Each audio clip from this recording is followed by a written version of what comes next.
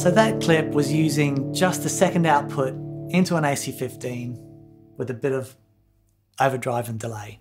Sounds fantastic.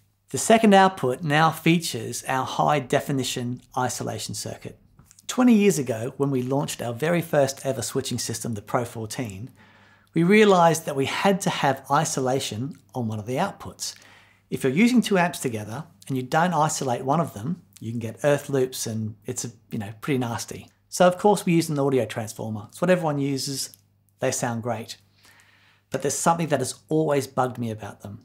And it's the fact that audio transformers have their own character. You might love them, you might not. What I've always been striving for is to have an exact mirror image from output 1 on output 2. A couple of years ago, we were working on a different product, but it led me to think that there was a way to do it. So basically we use a differential technology. It's like balancing the audio signal, but we do it in a space of a couple of millimeters. But it gives us perfect isolation. It gives us fantastic phase reversibility. But it is an exact mirror image of output 1 without any of the coloration that an audio transformer can give you.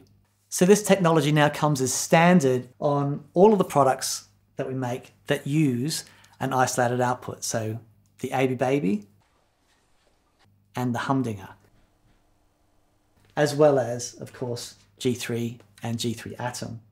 Where have you heard this before? Well, I've been using this technology on That Pedal Show for the last 18 months. So anything that you've heard recorded, it might be this.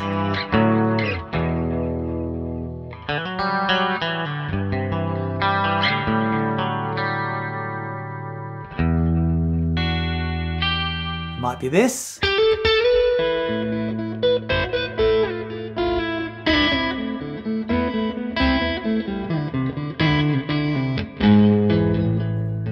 Or this.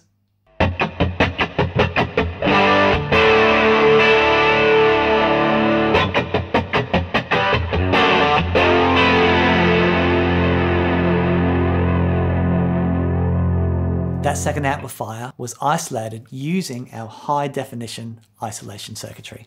So as I said, this technology now comes as standard on all of our products that use an isolated second output. Is it a massive difference? I don't know, it might be 5%, but we're all about that 5%, right? It's really important.